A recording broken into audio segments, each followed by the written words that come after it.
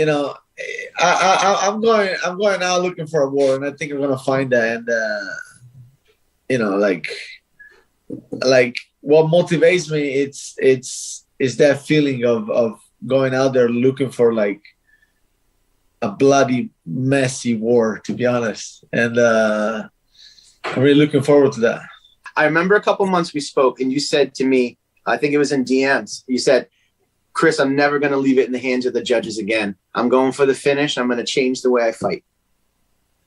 Yeah, you're right. Yeah, I said that and I meant it. And yeah, I'm going to go out there and I'm going to do everything in my power not to leave it in the hand of the judges. And it's going to be me or him.